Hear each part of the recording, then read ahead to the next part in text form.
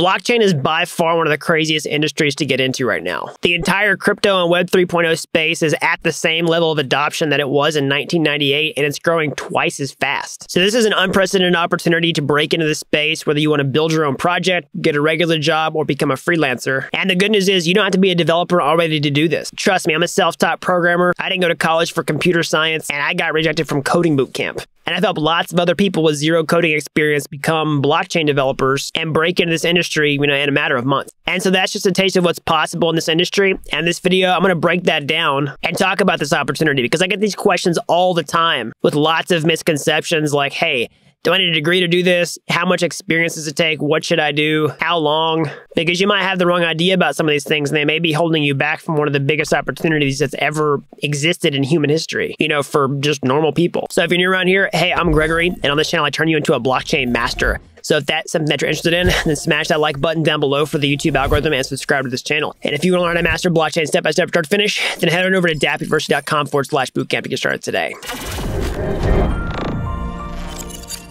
All right, so the opportunity for talent in the blockchain space is absolutely crazy right now. So again, blockchain is basically where the internet was in about 1998 with the same number of users, okay?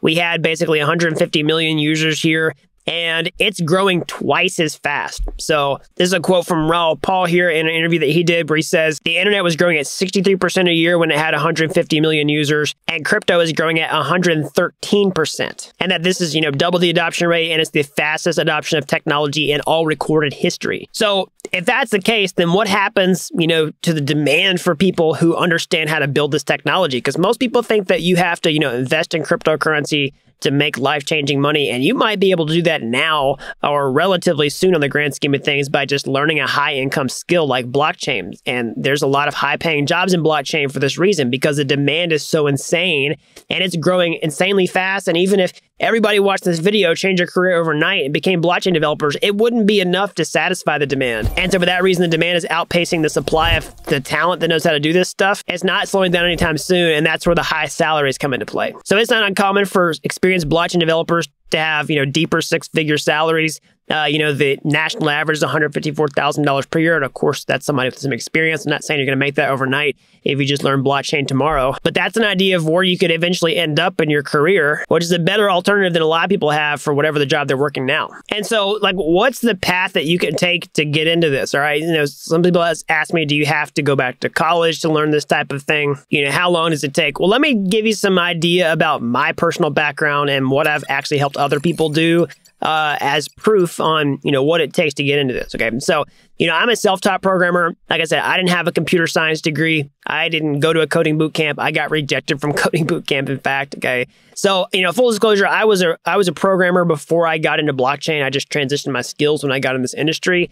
But before that, I became a self-taught programmer, and the process of me teaching myself that's not that different from what it would take for somebody to do the exact same thing for blockchain. And like I said, I've helped other people go through that process, so I definitely see that it's 100% possible. And so, I didn't have a computer science degree. I wasn't a programmer already, so you don't need either of those things. You don't need coding experience. You don't need, that. Now, if you have coding experience or you have a computer science degree, those aren't bad things. In fact, those are probably going to give you a much better framework to learn this stuff and accomplish it faster, okay? I'm just talking about to everybody. Everybody's coming from a different place, and different, past experiences are going to give you different advantages, relative to another person. At the end of the day, as you become a blockchain developer, it's going to be good for you to learn some of the types of skills that you would get, from a computer science degree, like learning some of those concepts, in the workplace to help, expand your theoretical understanding of how computers work in the first place.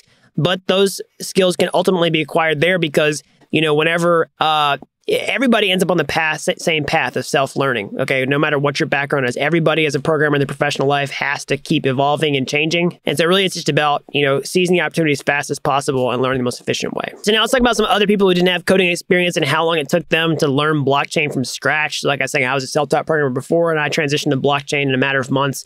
But other people have done the same timeline coming start from scratch. So if you go check out the video on my YouTube channel I did with Cosimo, who broke into the blockchain industry in about 2 months with zero coding experience. So he took the blockchain bootcamp and did that program, did exactly what I talk about on this channel, which is to go through that program, learn the coding skills from scratch, build a portfolio of projects, start networking with other people, whether it's meetups, whether it's online.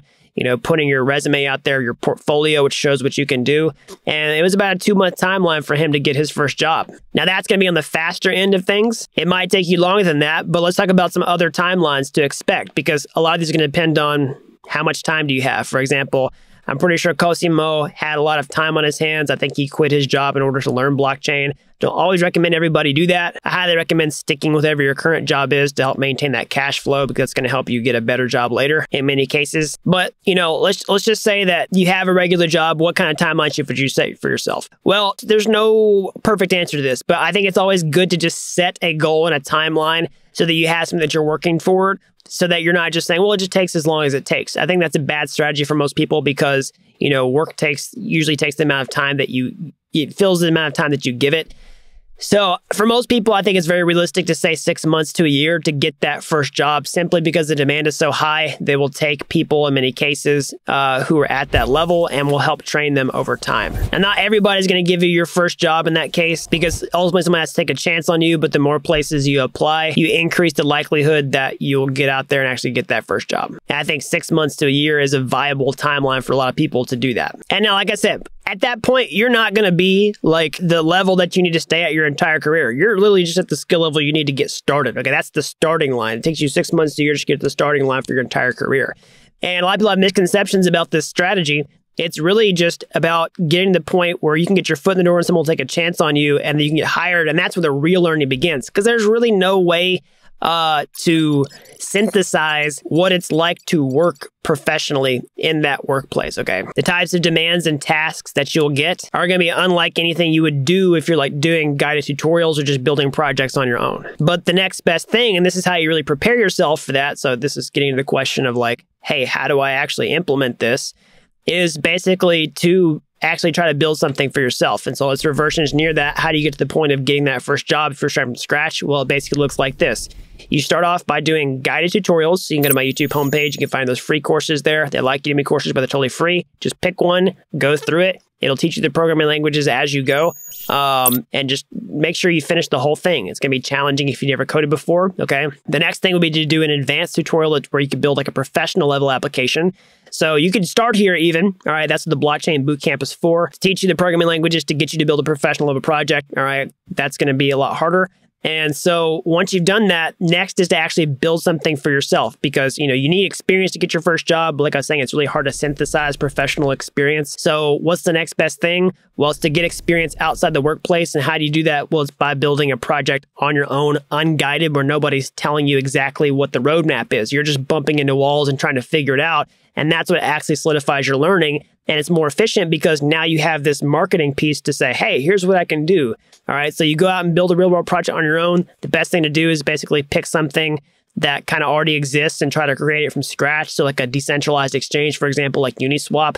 If you're like, hey, how do I build Uniswap? Let me just figure it out. And then you build it. Now, it might be too advanced for some people, but you could pick something a little simpler, okay, and say, I want to figure out how to build this, do it with blockchain, create it, put it out there, open source the code, deploy it live to the web so other people can use it, maybe on a test network, all right? And then that's when you start applying to places. Whether you're doing just job applications, if you're going to do that, you want to apply to as many places as possible to increase the likelihood somebody's going to take a chance on you. You can go to in-person meetups, which are kind of becoming more of a thing now. As the world's opening up, that's how I've got my first freelancing work when I got into programming in the first place. You can get onto Discord servers, Telegram, group messages, go where people who are doing things in blockchain gather together, and then try to add value in those places and help out. And you'd be surprised at what kind of opportunities can come your way. And so that's really the high level roadmap on how you go from zero, to getting your first job. That's how long you should expect it to take. You don't need a degree to do this. You don't need to be a programmer already. That's kind of everything you need to know. So, I mean, that's all condensed into a relatively short video. So if you want to expand on this, all right, definitely go to my YouTube homepage, find the pinned video. It's talking about how to become a blockchain developer in 2021. It gives you a much more comprehensive roadmap. This is kind of the high level, overview of that, but that's going to go into it much deeper. All right. I'm probably going to be updating that video pretty soon for 2022 because a lot has changed in the last year. Okay.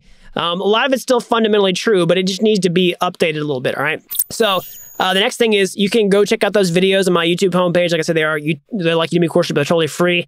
we've got a roadmap of a bunch of new content coming out, so make sure you subscribe to the channel, turn on notifications to find out about those whenever we go live.